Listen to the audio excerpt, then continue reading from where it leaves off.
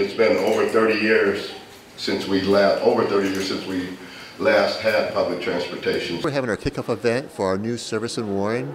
We're having adding 6 new routes, fixed routes in Warren, and a couple countywide routes to provide new service up here. I will say it's been a labor of love, but it's been a lot of work, and it actually started from a dysfunctional system that we had.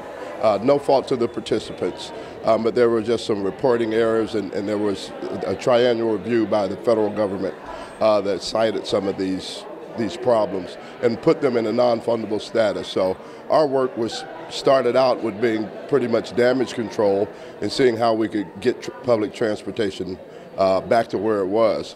Well, we went a step further. Now we've enhanced our public transportation, and we have true public transportation with 6 routes plus Warren Express. What were the things you were considering when you said this bus goes here?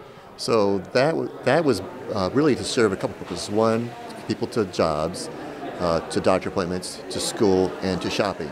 So there's 4 key things, and plus then the network of the roads also made it how we had to make the routes go. So it's been a long time in the making. It was one of the silent campaigns when I first became mayor that I kept hearing over and over again, we need public transportation, we need public transportation. So it's gratifying to actually come up on this day where this is actually becoming a reality. We fought very hard in the transportation budget, money for programs like this. I work with the county commissioners and the Trumbull County Transit Director, trying to find ways to provide more service and connection between Warren, Trumbull County, and Youngstown and Mahoning County.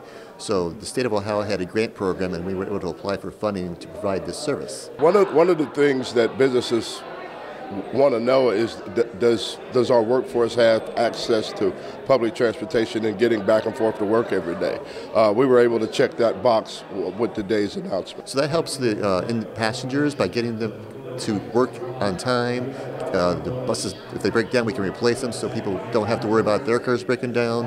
And it's scheduled so they know when the bus will be there and when they'll get to the work. I can't tell you, I can't put it into words how excited I am. Just because I know I've been hearing all of the demand and all of the push for public transportation. So I'm extremely excited to be taking the first ride, and I hope to take many more. And I hope after we review this that there's more of a demand and we can expand our routes. Hopefully, if it's successful, the Trumbull County Commissioners will look at continuing the service, or if the state can provide funding.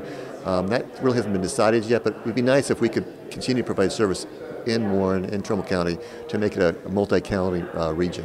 Go to our website, WRTAonline.com. We have a link right to it's called Warren, and it provides all the different routes we have. It has an overall map of the service area, and that's the easiest way to do it. BusinessJournalDaily.com 3 Minutes With is brought to you by...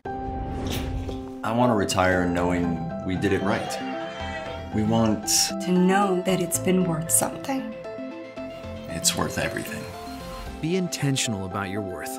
Farmers National Bank Wealth Management.